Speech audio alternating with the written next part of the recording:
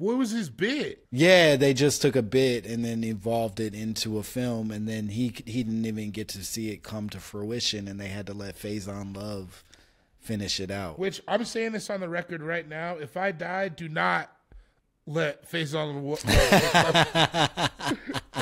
I'm glad you said that, because he was actually the first guy I thought. I was like, if Gborie dies, I'm calling Faizon Love.